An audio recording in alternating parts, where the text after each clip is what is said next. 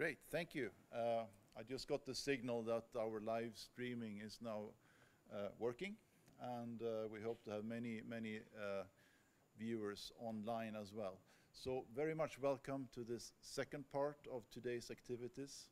We had a networking lunch in the Amazon room. This will now be the first of 2 seminars on the role of forestry for sustainable development. And of course, we're all waiting for and looking forward to the arrival of Their Majesties the King and the Queen for the second part of the seminar. Fortunately, I would say, we've been given some more time. So I immediately saw Robert relax when he realized that there was a bit more time for this part of the seminar. If you haven't figured it out yet, I'm Peter Holmgren, Director General of CIFOR, and I will speak a lot in the next seminar, so I will not speak more right now. My main job is to say welcome to you and to introduce the moderator of this first session, which is Robert Nasi, Deputy Director General for Research at CIFOR. So with a much more smart-looking batik, I hand over to you. Thank you, Peter. I'm not going to speak very much, also neither on this one or the other, but we have a very good lineup of speakers. For this first session that was supposed to start at 1 o'clock, and it's 1:20 now, and finish at 2, we can probably extend it past 2, but we have to be really back into the room before 3, because in fact, we are not going out to the room, in fact. We are staying in the room. But the royals are supposed to arrive at 3. So latest news about that. So that means that we have a little bit more time for the presentation, but I will ask the 6 speakers to try to stick as much as possible to their 8 to 10 minute presentation, and we can have some time for discussion eventually and question at the end. So I will not speak much more on that. I will ask the first presenter to come. We are going to, Wiratno will talk us about social forestry ambition in Indonesia. So Bapak, Wiratno, please, silakan.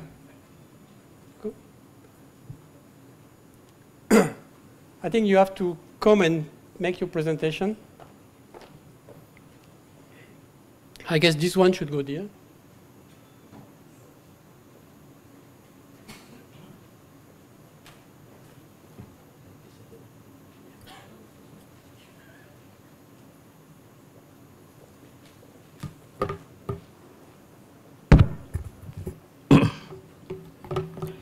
Thank you.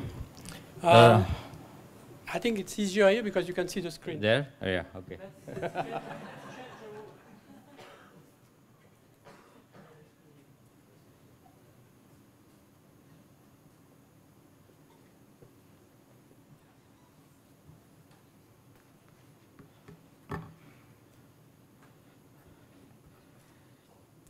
Talking about social forestry and the 3 slides and 10 minutes.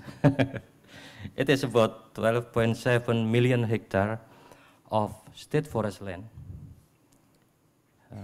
Consists of production forest and protection forest.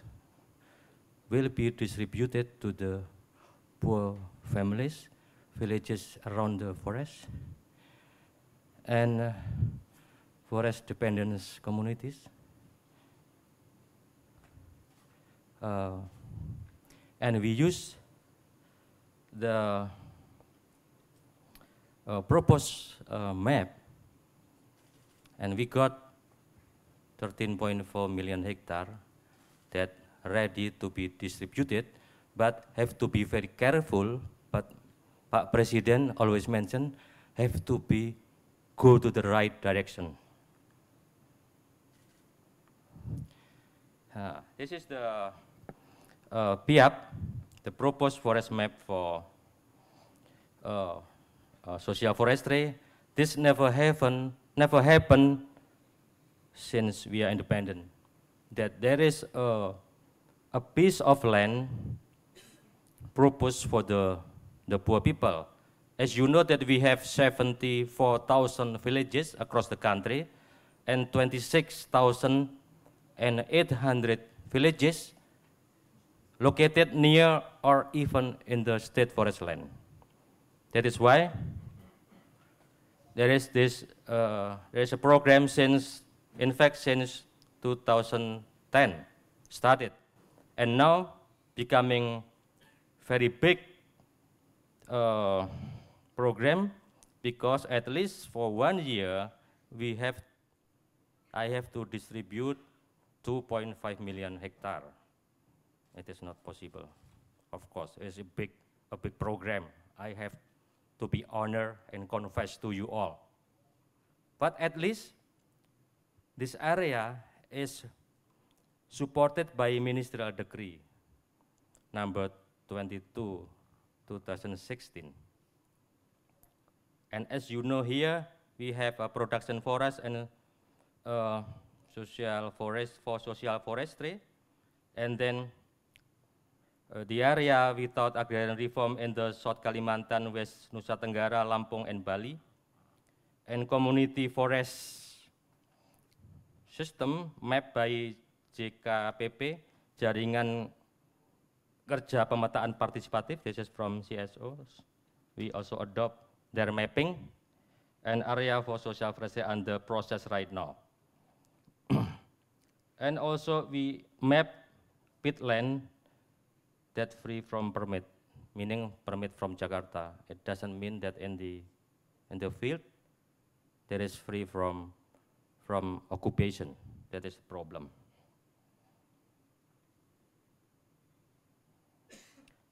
The structure of PIAP, you can see here the protection forest is 30%, meaning if the community get the permit is about 35 years and will be evaluated every 5 years.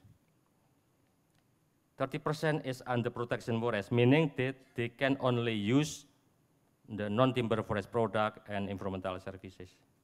And if they got the permit in the production forest, then they can cut the trees, but they have to plant the trees first before cutting. And we also have a 20% of partnership in the HTI, plantation forest. If there is a problem, if there is occupation in the concession, the Ministry of Environment and Forestry, my DG, have a duty to develop or to facilitate a dialogue for the local community, between community and the concession holders. This is the number that we achieved, 0.6 million hectare already proposed for the local community across the country. And then we gave almost 900, more than 900,000 hectare permit. And the permit right now is directly coming from the minister. Before, the permit coming from the DG, from the governor and the bupati. And we learned from that only 20 to 25 governor and bupati, they gave the permit to their community. Before, the minister gave the proposed area for social forestry, and then followed by governor and bupati. It doesn't work, it didn't work. So we start with the new regulation that they have. We gave the permit directly from the Ministry of Forestry. So the community proposed the area, and they will get help from task force. We established many task force at the provincial level to help community send the proposal. Also, we start right now in the coming months online system for proposal of the community. The key success of this program is how far we can facilitate the poor to manage the piece of forest land. And this social forestry area, they cover from the tropical mountain forest to the lowland. And we can see here restoration of mangrove in Langkat is very successful. Yeah, it is initiated by the local community, supported by Walhi, by LBH, and other partners. And also in the right side is the Hutan Desa in Ketapang. It is totally in the peatland area, and it is habitat of orangutan. Thank you very much.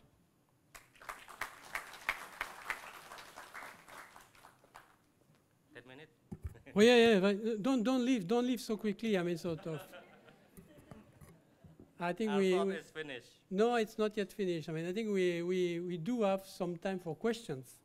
So if anybody has some question, comments to make to Paviratno for the social forestry program, we'll send the mic. Yes, Ingrid. Yeah, thank you very much. As you said, the goal is the 13.4 million hectare, and you said that so far, after 2 years, I think, you have distributed 1.7. So how is your plan and your vision the years ahead? How can we sort of all help and support this to move forward? It would be nice to hear your plans and visions. The title of this presentation is about ambition. Social forestry ambition. It is mission impossible. I said that this year, there will be the first year that we can distribute 1 million hectare, more than 1 million hectare. Until now, we have 800,000, Ingrid, 800,000. Why it is, the process is faster than before, because the process is easier. From the community, they send the proposal directly to the minister and CC to governor and bupati. Before, they need a recommendation from governor and bupati. And it is very tiring and unpredictable situation. Only until 20 and 20% of bupati and governor helps their community to get the permit. In the case of HKM, Hutan Kemasyarakatan, getting permit from bupati, and the permit they got 35 years of use right. Yeah, and for Hutan Desa, 30 from the governor. So right now we don't need that. The important thing is our team is the verification team from Jakarta and from our field office and helped by the task force at the province. The task force is a multi-stakeholder task force. Member coming from CSO and from the governor staff and so on. And at least in the next 2 years, there will be more than 4 million hectare. We cannot achieve 12.7, something kind of a magic number. But at least it is 10% of the state forest land. We should consider 12.7 is the political statement that never happened because it is 10% of the state forest land. We have right now is 120 million hectare of state forest land. And the second one is the structure of the permit. Almost 85% permit goes to the big and very big concession. That is the problem we face right now. That's why we start with the partnership and the concession, because a lot of concession, like Rio right now, Rio Forest and Rio 30% is controlled by HTI system. It is big scale. What about the community in Rio? That is the big question. Think like this, Ingrid. Thank you. Thank you, Paviratno. One more question, or? Yes, please. Taufik. Thank you. I'm Taufik from RAI, Pak Wiratno. This is great progress, and I notice here that there will be 4 million and more production forest going Production and protection forest. yeah, it's production and protection, but more of them, like 4,011,000 is production forest. This is going to be given to communities. What are the status of the forest right now? Is it conceded to other concessions currently? Or what is the condition of the forest? Are they already deforested? And if it is, then what will be the plan for empower communities to manage that forest and making the forest becoming useful economically for them? So that would be my first question. The second is on recentralization of the licensing scheme from district and provincial government to central government. It seems that it's going to be easier because only one gate, one door, to manage that. But I just imagine that if we have like 500 districts and there are millions of forests going to be granted to communities, what are the capacity of the ministry to manage of licensing, verification, and everything? It must be like endless job. And even it was before, it was delegated to other government offices, it's still quite difficult, but now if it is going to be absorbed and taken up by the central government, it seems that it's like you give yourself a lot of things to do. So it could be slower than the plan, but I don't know. Maybe something has to be prepared. Thank you. Thank you. You want to answer, Paviratno? Or? Yes, yes. Once we gave the right, this map is already cleaned up from all the permit from the center, from Jakarta. There is no permit at all coming from Jakarta. But we check also this map to the government and Bupati. Sometimes they give the license to the area where we never give the permit at all. That is the problem. So we have to check this. Also, we check whether this map is also the community or villages are interested in getting the permit. And after getting the permit, we have to help the community. And so far, it is supported by the CSOs before and after permit. The community needs support, a facilitation, how to get the market, how to develop agroforestry system, and so on and so forth. And there are many success stories, but still scattered and at a small scale. What we think is I have to confess that we need to find and strengthen the networking, like local university, yeah. Like in Lampung, the role of UNILA is very important in developing this social forestry program. Also, in the role of ULM in South Kalimantan in developing agroforestry to solve the problem of grassland. It's very successful with the rubber agroforestry, fish agroforestry in there. So there is a need. That is why it is a collective program. It is a collective action. So whoever interested in this program has to join and help us. It is not a program of the government. And we don't want to use this project. This is a movement, and this is a new way of looking at this forestry, how to manage the forest in Indonesia. Thank you, Pak. Thank you very much, Paviratno. That's a very interesting and impressive issue of social forestry. I think we are going to move to the next speaker. Thank you very much. Who is nobody else than Terry Sunderland, if I'm not mistaken. And we will move the pad so that he can use because it seems that I have created some problem.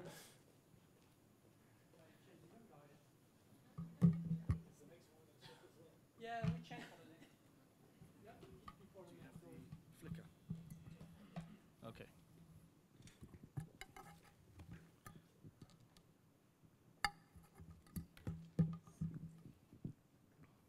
And Terry will speak about forest, food, and nutrition. Eventually. Okay. Thank you, Robert. Welcome. And thanks for the switch. Good afternoon, everybody. It's a real joy to be able to share our work on forest and food security. Not quite the nascent theme that it was a few years ago, but we have generated a lot of evidence on the links between forest and food security.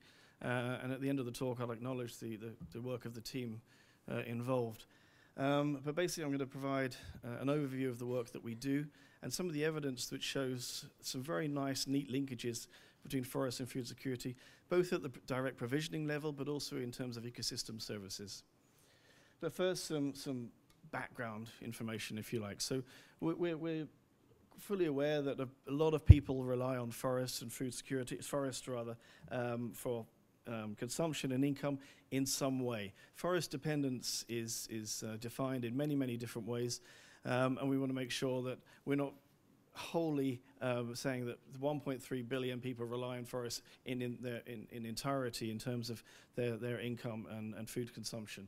But in some way, there's a relationship between people, forests, income, and food security.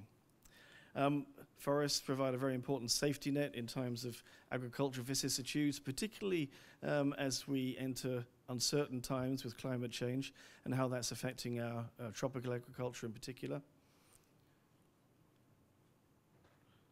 And the little widget's not working. There we go. We're going to have all of them at once.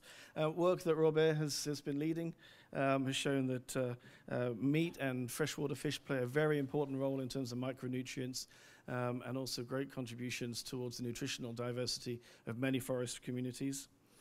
75% of the world's forest proximal people still rely on primary healthcare plants for medicines and animal products for direct healthcare, which is a very important number. And much of that primary healthcare has entered the mainstream, if you think of Chinese medicine, for example. So we're talking about a very high value and high efficacious means of primary healthcare. We know that between 40 to 80% of the world's food in the tropics is grown in smallholder systems, which are particularly diverse and much more resilient. I'll touch on that in a second, in a later slide. And one thing that we're very keen on promoting, and this is where our collaboration with ICRAF comes in very nicely, is there's a long tradition of managing forests for food. If you think of shifting agriculture, for example, agroforestry and trees on farms play a very important role in tree and other food product production. And also, I think another side I'm going to touch on is the issue of forest sustaining agriculture. How do forests and trees play a role in supporting the agricultural systems that we're all used to and are so pervasive here in the tropics?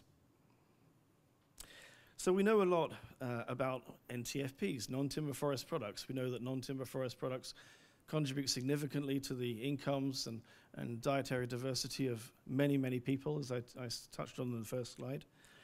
Robert's work has shown this rather palatable bucket of bushmeat, how important bushmeat, the role of bushmeat in providing micronutrients and other important vitamins and minerals that other NTFPs, for example, don't provide. We know that people in forest basins, down at Santarum, the Amazon, and elsewhere in these large river basins, that fish play a very important role in diets and food security. What we don't know is how these are all linked. And this is the basis of a lot of the research we're doing at the moment, is the effects of seasonality. How does off-farm income influence the relative values of these particular resources, agriculture, and rights and access. And I'll touch on rights and access in the last slide. It will be my last word. So basically looking at those relationships and how important they are. And these actually change given a particular landscape context. So the evidence, one thing that we were challenged to do when we first started to work on forest and food security was to think about data. It's all very well saying, yeah, NTFPs are important, multiple forest use is important, but do we have data? So we undertook a very in-depth data analysis in Africa, looking at 21 different countries, looking at the demographic health survey data from the USAID, and overlaid that with MODIS remote sensing data, and found a relatively strong-ish correlation between dietary diversity and tree cover. That was published in 2014. We also found that forest foods contribute significantly to all the food groups in many of the forest areas that we've been working in. And that data was basically focused on the Poverty and Environment Network database, 8,000 households in 29 different countries. So fairly substantial amounts of data generating the evidence that we're publishing. And in Indonesia, we found a nice correlation between the nutrient transition, particularly with conversion to oil palm. The sort of pervasive paradigm is that transferring to oil palm or converting forest to oil palm allows a certain level of income to enter the livelihoods of many people, which it does, no question. The problem is that that also drives a nutrient transition, which essentially transfers, if you like, a dietary simplification away from a more diverse diet. So people are actually relying on high-fat, high-carbohydrate foods. And it's been called the Indomiazation of the diets of Indonesia, basically moving to much more simplified foods based on the availability of income. In terms of forest-sustaining agriculture, we've been doing some work on, and everybody will recognize that, particular structure. Robert, can you remember what that is? It's the male flowers of oil palm. Now, oil palm is a very complex plant. It's basically originated in West Africa. When it was first introduced to Asia, there were pollination problems with oil palm. So oil palm had to be pollinated by hand. And you can imagine how expensive and time-consuming and labor-intensive this is. In the early 1980s, a team from Malaysia went to Cameroon and actually collected and propagated a beetle which was responsible for the pollination of oil palm in West Africa, brought it to Malaysia and tested it in some of the plantations, and yields increased 2 or 3 times. The big issue with this particular euglossine beetle is that it likes forest. So there's a lot of evidence to suggest that the further away you get from forest, pollination actually drops off. And we're working with 2 or 3 oil palm companies, with Doug Scheel and other people looking at what is that relationship, what is the optimum landscape configuration which optimizes pollination but also makes sure you have a residue of forest within your plantations. In terms of the work in Sulawesi, Ravi mentioned during the poster session, we found that in areas of higher forest cover, pest control was actually greater, healthier cocoa, and again, something that has a great management implication. Water regulation, we're all fully aware of the watershed importance of forests, and particularly for agriculture. Work that we've been doing in Ethiopia, which I'll touch on in the last little quarter there, also shows us how important watersheds are for not only tree crops, but also for cereal crops in particular. And here we are, we're working with CIMIT on the relationship between wheat yields and forest patches in southern part of Ethiopia. And we're finding, again, that yields drop off significantly the further away you get from forest patches, primarily due to climate regulation. And again, this is a relationship that we're building with CIMIT to actually test what are basically the best landscape configurations in terms of forest, trees, and agricultural production.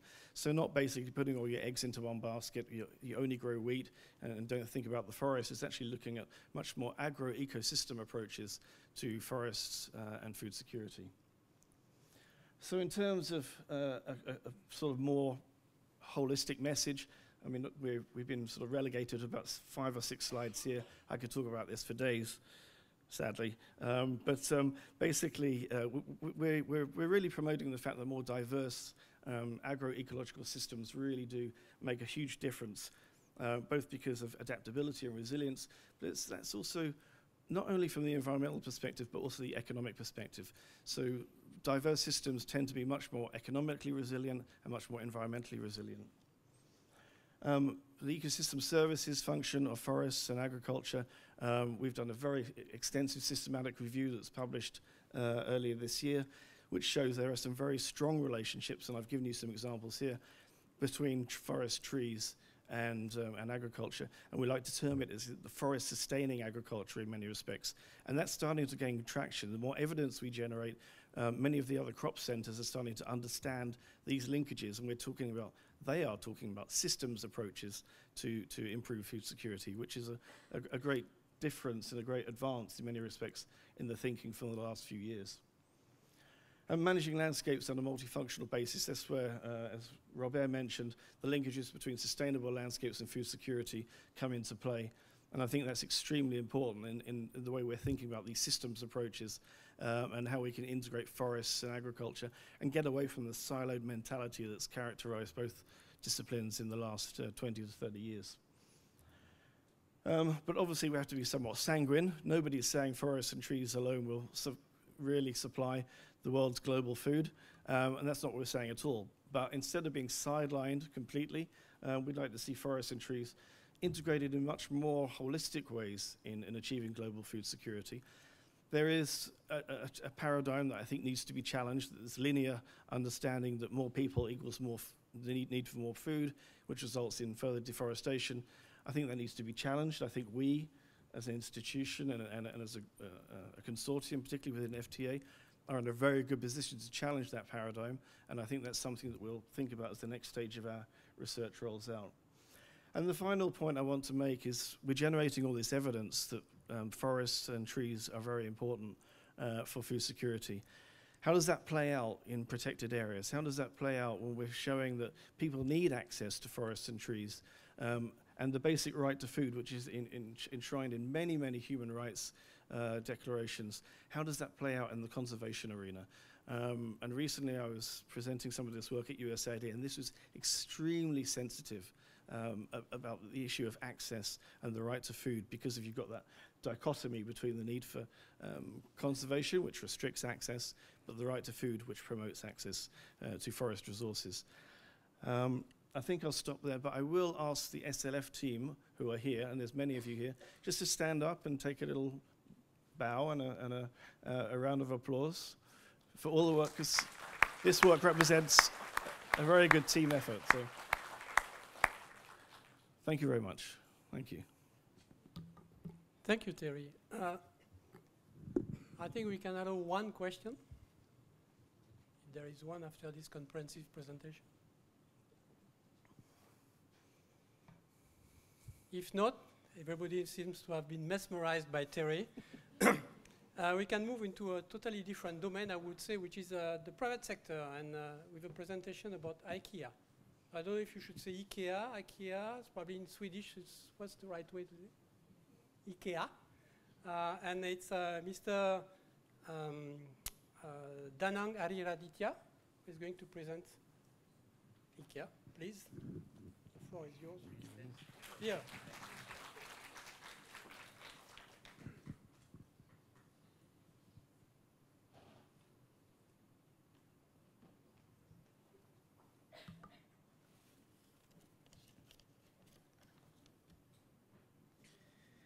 Okay, good afternoon, ladies and gentlemen. My name is Danang Ariraditya. I'm working for IKEA Supply as a wood supply and forestry specialist. It feels great to meet all of you here in this very special occasion. So this afternoon, I would like to share a little bit information regarding how we are in IKEA working with wood and forestry in general. Why wood? Because actually most of the IKEA products, actually more than half of the IKEA products are made of wood. So I think it's very interesting for me to share with you all how we work with wood and forestry. Okay, so in IKEA, responsible forestry is actually our norm, meaning that we go beyond our own needs for wood used in IKEA products, striving for responsible forestry to be our norm. So it's actually meaning that we are not only concerned about raw materials that goes only into our supply chains, but actually we want to promote something that is beyond that, that is actually we want to promote the responsible forestry for the better good of the planet, for the people and for the planet. And actually, by doing that, we believe that we actually also contribute to end the deforestation. And in IKEA, we have our goal that all wood and paper used in IKEA is actually coming from the more sustainable sources in 2020.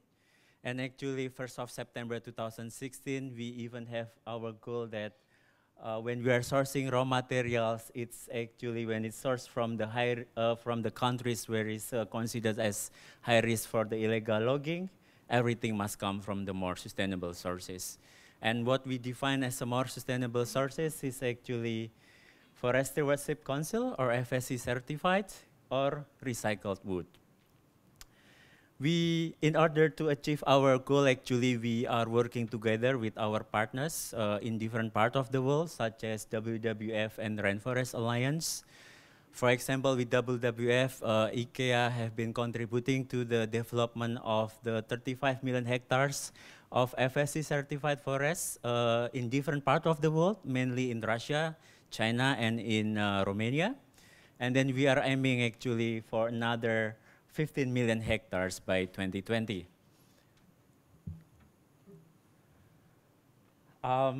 When we are actually manufacturing and sourcing our manufacturing the IKEA products, actually we are manufacturing in different regions in different parts of the world, such as in Southeast Asia.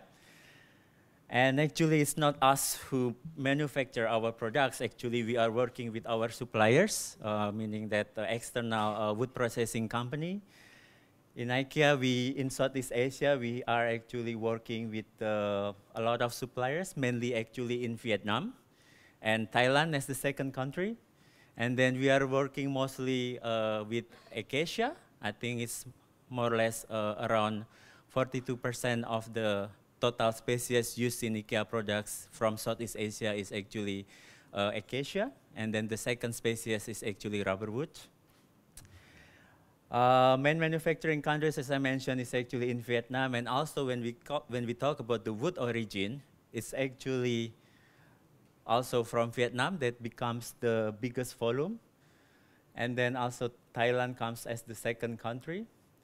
In IKEA, we are not using any wood from the natural forest or high-value tropical timber. We are always sourcing from the plantation and smallholders' land. And unfortunately, actually, we are only sourcing a very small volume from Indonesia.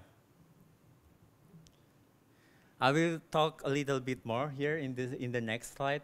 I talked before, it's about what is actually responsible forest management, because this is also one of the most important factors of wood sourcing. And then we see that actually FSC as a global certification scheme also playing an important role, because they are global, they are transparent, they are multi-stakeholders, and then they also get recognition from different stakeholders and also the credibility. So we see that actually FSC is aligned with our, in IKEA, with forest policies, forest positive strategy.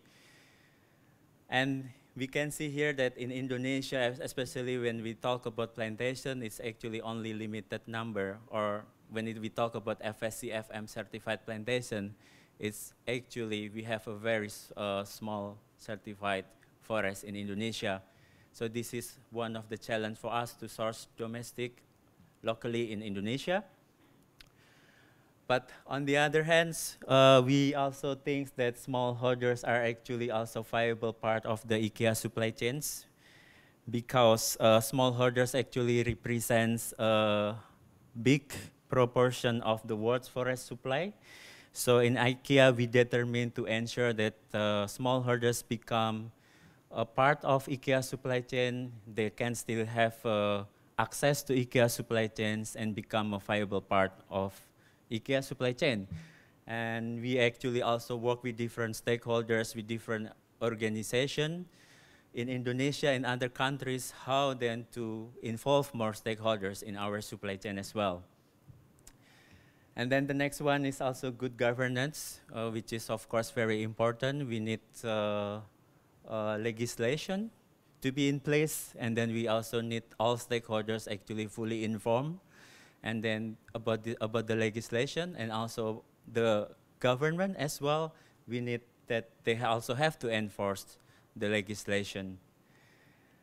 And then when we talk about the legality is also a prerequisite before we start up our business with IKEA suppliers. Like for example, when we have IKEA suppliers in Indonesia, we always ensure that SVLK, because it's also mandatory for Indonesia, so SVLK is also part of the legal requirements when we are sourcing from Indonesia as well.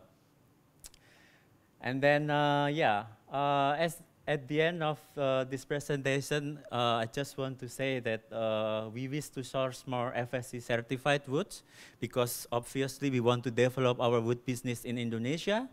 That's the clear message. In Indonesia as well, we are actually planning to open up more stores, for example. And then globally also, we also need some volume from our region as well. And Indonesia, we see that we believe also that Indonesia can also contribute to our business growth.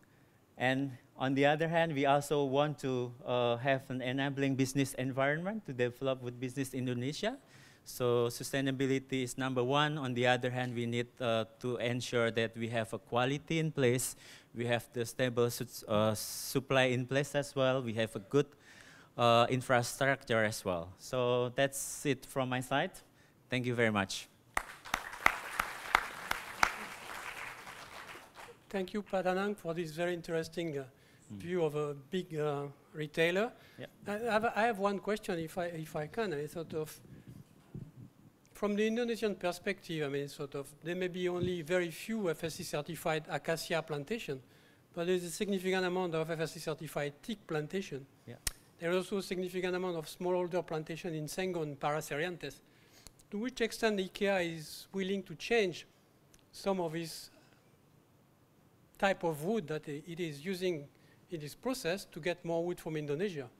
Yes, if we talk about the Paraceriantes or Sengon, actually, of course, it's very open that it can be also species in our supply chain. We actually use this species in the past, but then the thing is that for this FSC certified Sengon in Indonesia is quite limited, and then our wood volume is huge when we talk about the volume. So we need more to develop this certified, for example, for acacia. But actually, we are also working with different partners as well to develop local species that has potential for growing. And regarding the teak, actually, the thing is that teak, we are not using high-value tropical timber, and then teak is considered as one of the species, actually.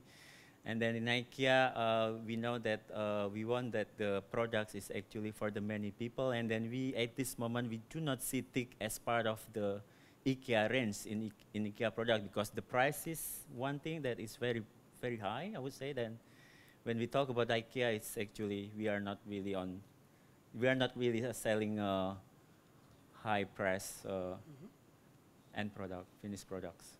Thank you. I'm sure that Pawi Ratno will be interested to talk to you about the social forestry and the plantation from smallholder. One question more for Pada? Yes, Dede.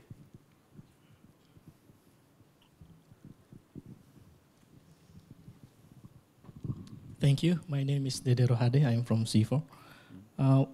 You know that you say that the smallholder is important in IKEA portfolio. And what we know that certification for smallholder particularly, it's not very easy. So do you have any strategy, specific strategy to progress more certification from smallholders? For example, some companies are also supporting the certification process for smallholders. Do IKEA will have the same strategy? Thank you. Yes, actually we are actively discussing with different our partners like FSC, for example. We keep going actually giving input to FSC regarding these smallholders, for example, to ensure that because at this moment we do not really see like smallholders becoming part of the FSC certification. I mean, if we compare to the large-scale plantation, we see that smallholders only hold like a very small portion of the FSC certified forest. So we want to emphasize this. We keep actively discussing with FSC to give some inputs so that smallholders can also be certified under the FSC certification scheme. But other than that, actually, as I mentioned before, that because IKEA is also a better everyday life for the many people, so it's not only a big player can take a benefit, but we want to ensure that all people in our supply chain also get the benefit. So we seriously think that smallholders should be also part of the IKEA supply chain. We are working with different stakeholders, different organizations like Rainforest Alliance, FAO as well, to, even though they are not part of the certification, but we want to define what is the criteria under the definition of, let's say, sustainable smallholders land, even though they are not going for FSC certifications or any certification scheme, but still we can define ourselves with the support of other organizations that we are working together. And then next, our goal is that when we have this definition, then we will include them in our definition of more sustainable sources. Thank you very much, Padanang. Thank you.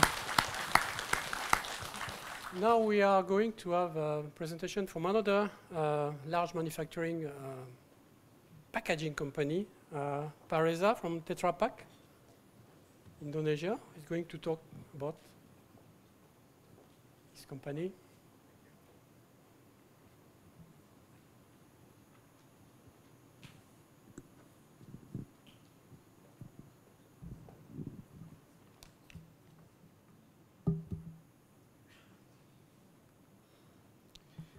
Hello, good day everyone. My name is Reza Andrianto, and I'm the Environment Manager for Tetra Pak Indonesia.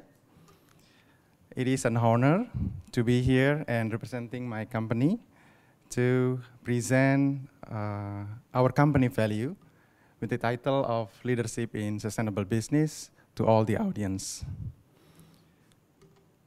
So to start the presentations, as some of you might already know that Tetra Pak business has been here in Indonesia for more than 40 years. Tetra Pak brand promise is protects what good. We protect people, food, and future. Our founder has a powerful principle. He said that a package should save more than it costs. And this is really reflected in our use of paper as renewable resource and sustainably sourced, which is the main component of our packaging offering. Therefore, sustainability is our foundations since the beginning of the business.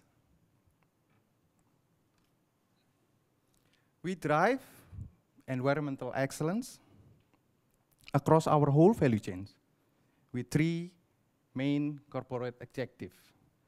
So the first one is develop sustainable product, as our packages are made from 75% renewable resource with the ambitions to be 100%. That is why we are committed to responsibly sourcing by using sustainably sourced,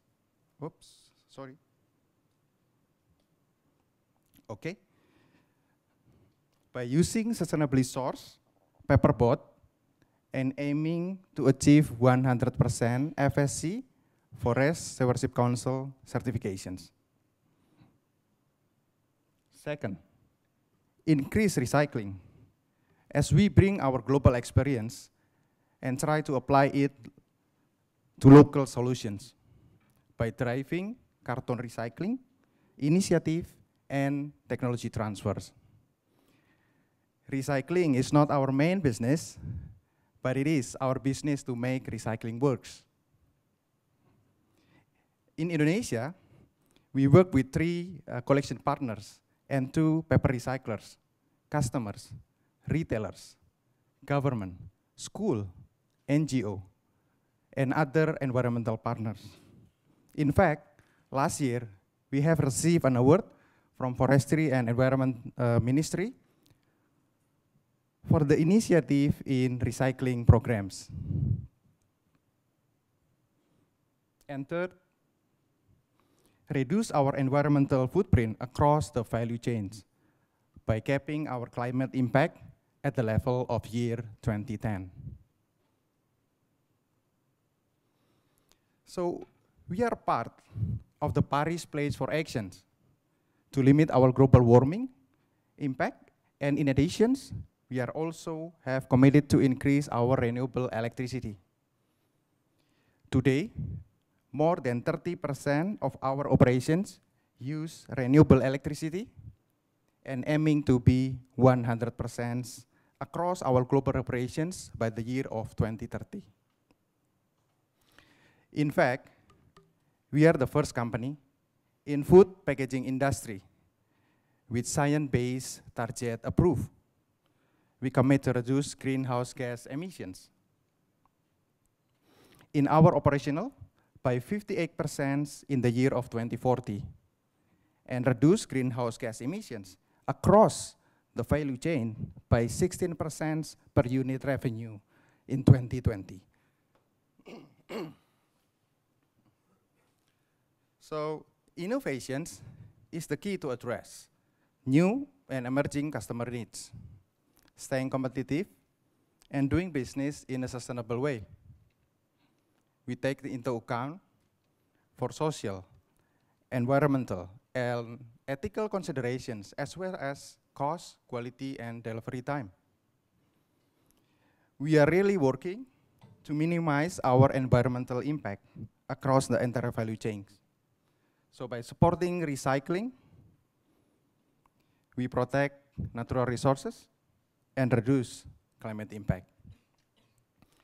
So that's all my presentations. To learn more about our sustainability business, you can visit our website in www.tetrapak.com. Thank you. Okay. Thank you, Pareza. A few questions, maybe. No? I have one. I mean, sort of, in Indonesia, what's the part of the paper that you are using that is sourced locally, and from where? Okay, thank you for the questions. In Indonesia, we have been here for more than 40 years, as I said in the beginning, but there is no converting factory. This is what we call, in using the terminology, for the one that producing the packaging material that finally supply to customers. So we are open to any supplier, for example. It is our paperboard that supply to our converting factory. So for, the nearby location of the converting factory is in Singapore and also in Vietnam. Of course, our company also thinking for more beyond than years ahead. So probably there will be a chance in having converting factory, for example, in Indonesia. As for of the wood forestry product, it will depend on the system that they implement, as long as it can fulfill our requirement with the highest quality standard, because in the end, it will need to fulfill the product for the food safety. So that is why, in also answering why we are using the FSC as the certification standard, because it is an independent and also globally key stakeholder promoting and also providing the certifications. Daniel.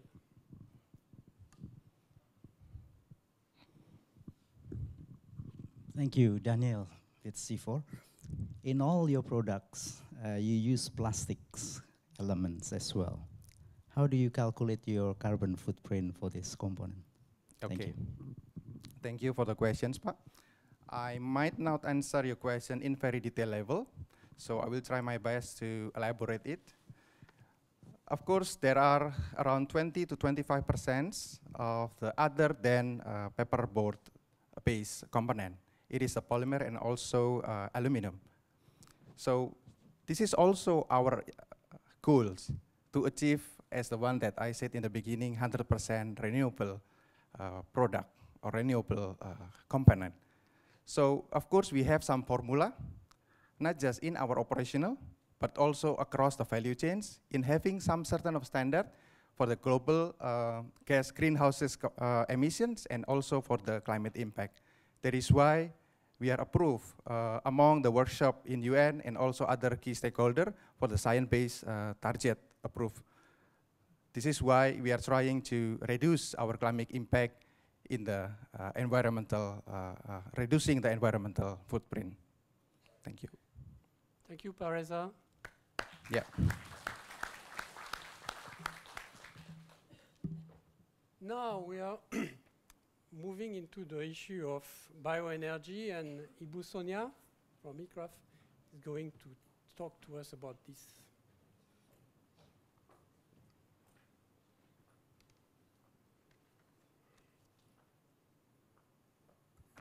Thank you very much, Robert.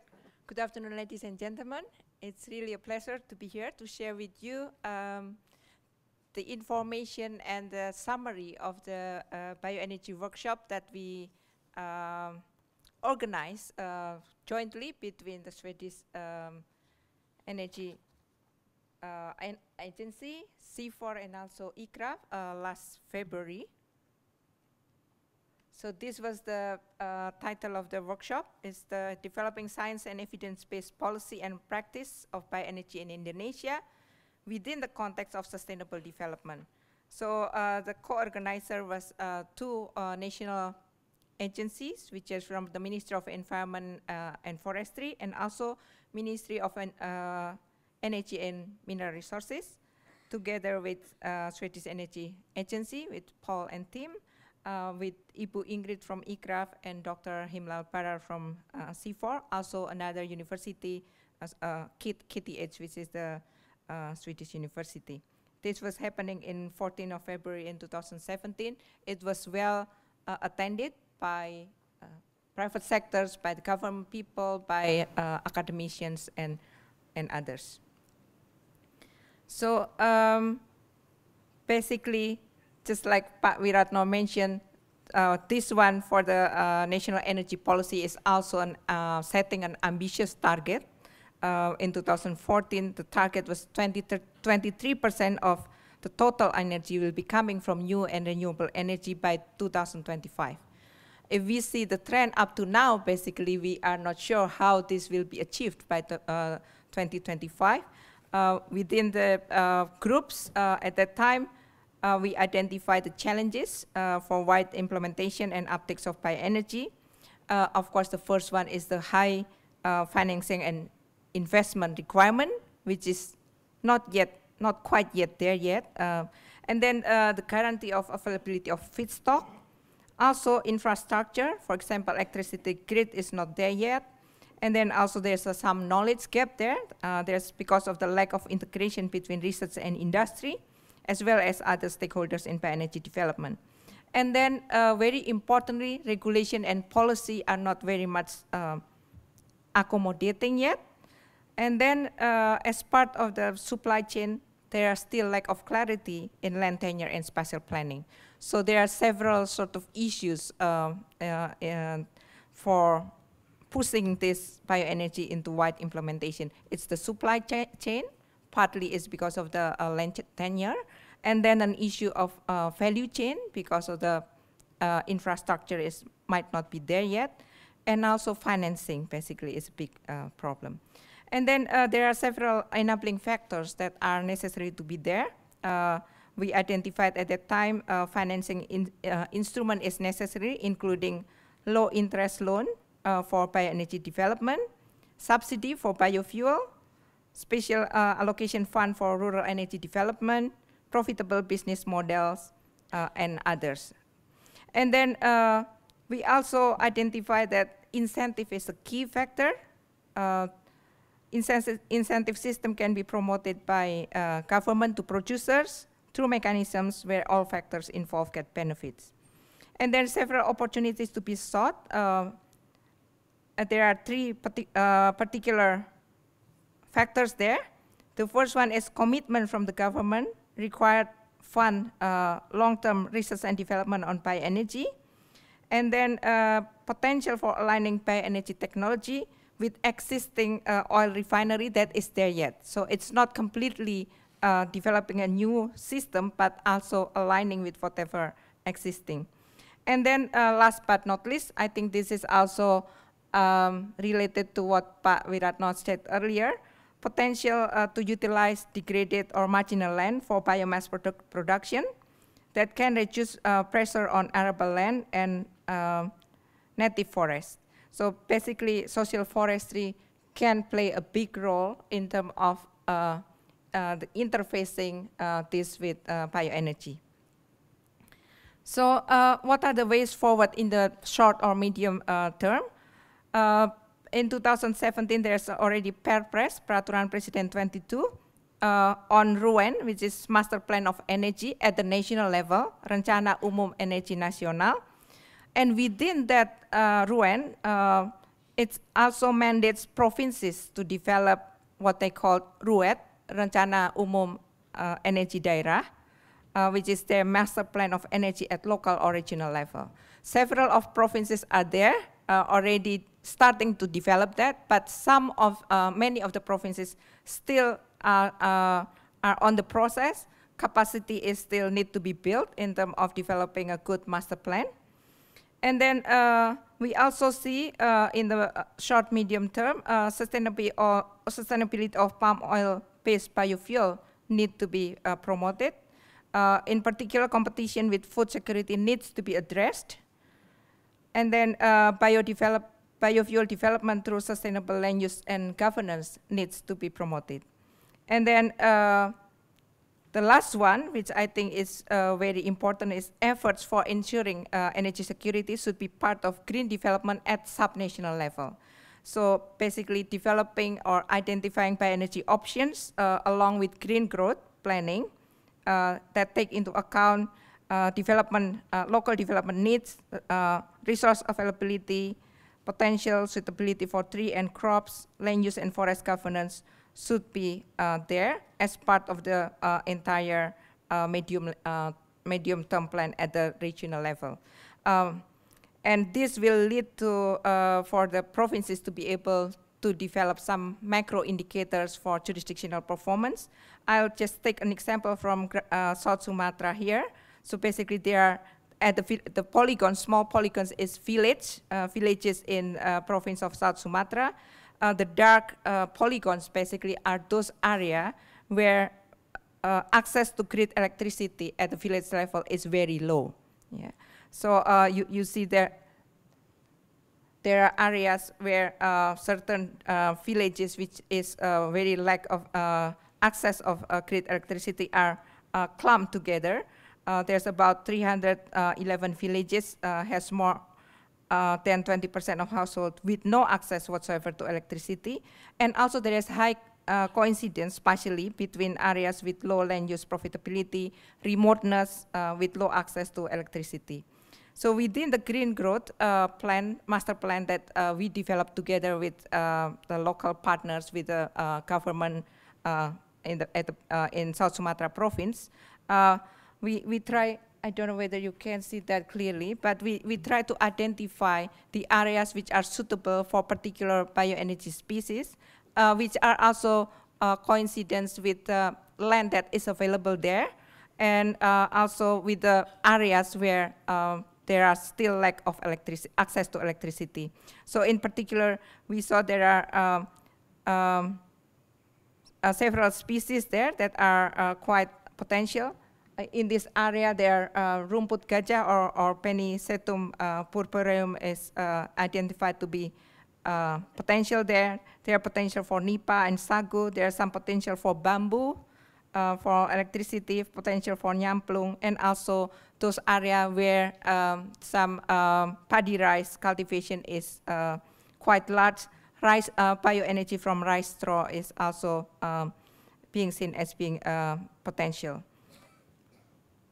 So having this in part and identified in terms of in terms of indicative map such like this, basically can be used to develop the master plan for RUEN, for the master plan of energy, and also can the performance in terms of how it contributes to green growth, how it contributes to development, how it actually contributes to environmental impact can be measured at the jurisdictional level. So I think within this, mainstreaming this into medium development plan actually then would be able to promote bioenergy to the implementation stage. And here are the workshop recommendations at the short term, basically, from the point of view of evidence-based policy. Yeah, the first one is we suggested that workshop with multiple stakeholder participants is necessary to be taken place soon to seek ideas on bioenergy development and the roadmap, including increasing capacity at the provincial and local level in developing master plan, and then piloting. And then the second one is bioenergy fund supported the government in the long term should be there to actually accommodate the link between industry and also research and technology. And then the third one is research consortium or partnership in the long term should be there, yeah, to foster national industry for producing equipment and materials. And then the last one is demand assessment for bioenergy, which is still a big question mark at the moment, needs to be researched. I think that's all. Robert, thank you very much. Thank you, Bu Sonia. We have one quick question for Ibu. No? Thank you. And our last speaker for today, I mean for this part of the seminar, is Paeri is going to talk to us about peatland matters.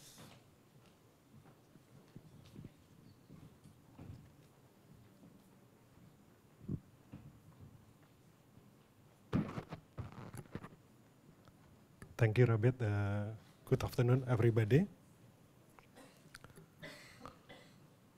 I'm going to share with you what we did last Thursday on GLF, Global Landscape Forum, on the topic called the Peatlands Matter that conducted in May 18 in Jakarta.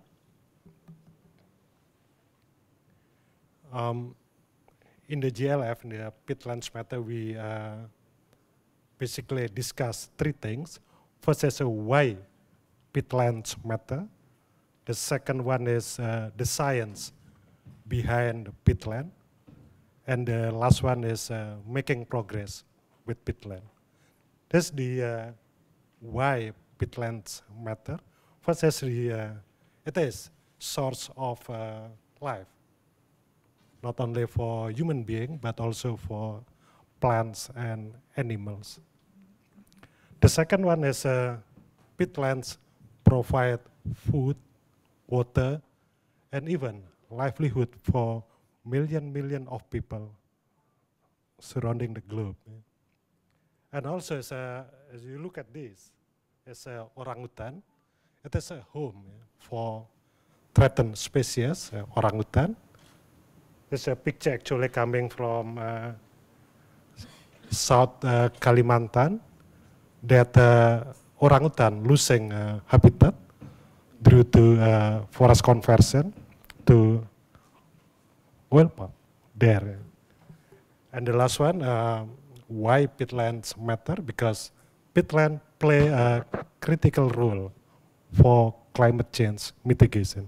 Very, very important to understand the role of peatland in climate change mitigation and action, reducing climate change. So the science behind peatland, it is mentioned as peatland is a black gold for climate change mitigation, because stocking a lot of carbon is 10 times compared to the mineral soil. If we don't understand the role of peatland, then it's quite difficult then to mitigate the climate change. The second one is people and peat. We also talked a lot last week how many people, how the livelihood of people depend on peat.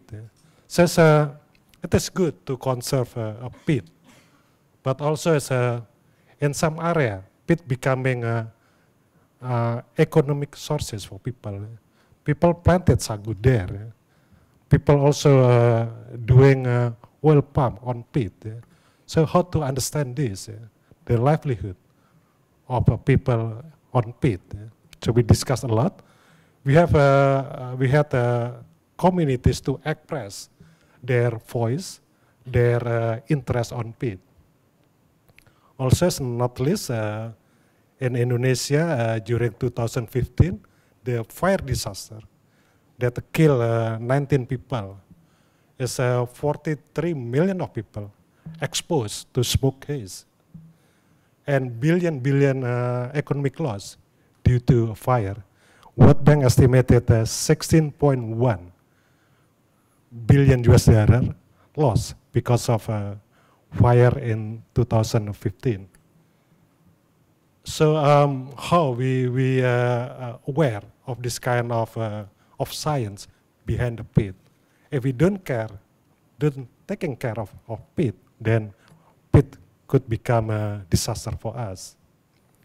And also we during the GLF Peatlands Matter, we discuss about the financing sustainable pit management, because it's important as understanding without good financing, then the sustainability of pit is quite difficult to achieve. Yeah?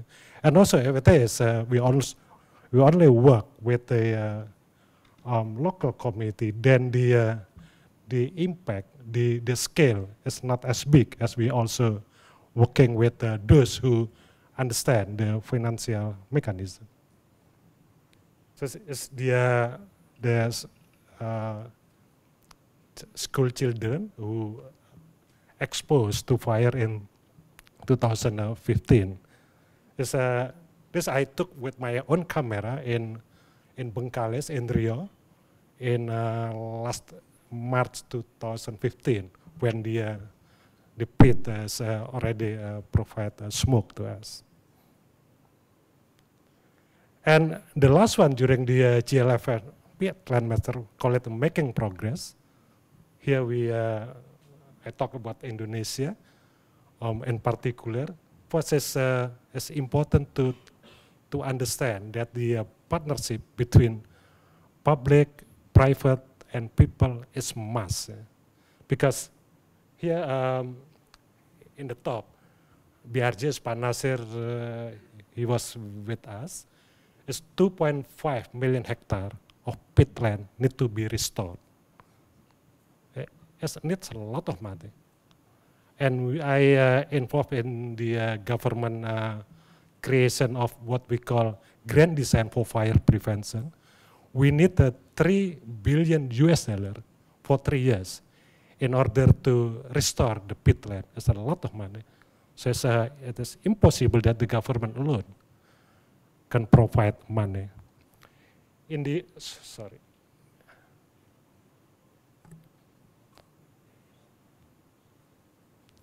I give back my presentation, please?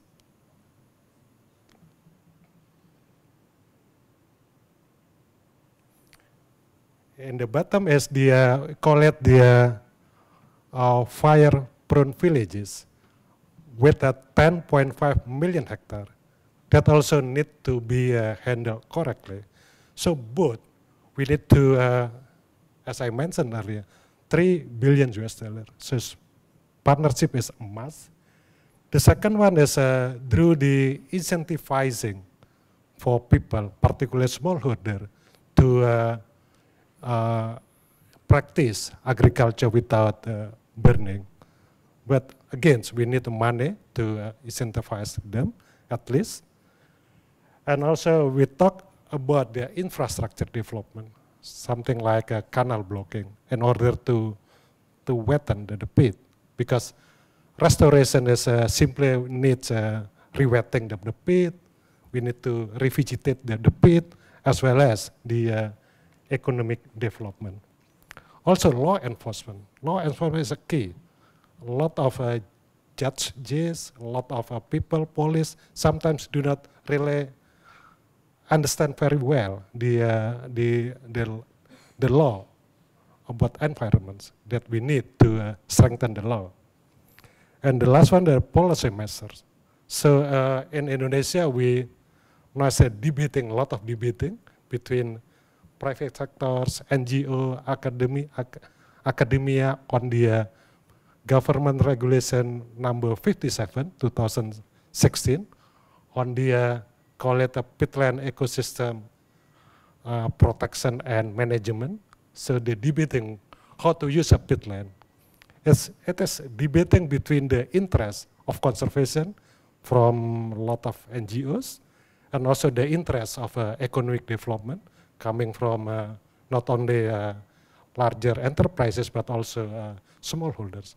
How to combine, how to harmonize those interests. Also, it's important to underline the what also is being a huge debate in Indonesia on the EU Parliament resolution.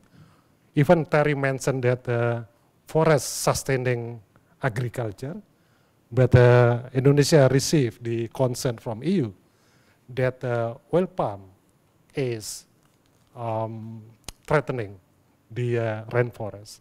It's oil palm and deforestation of rainforest. It's nice the government tried to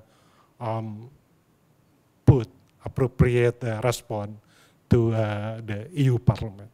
So there's a lot. This is happening in Indonesia in particular that I involved. It's good that science provide insight to government, to private sector, to community in order to take appropriate measure in the future. And the last one, I like this picture.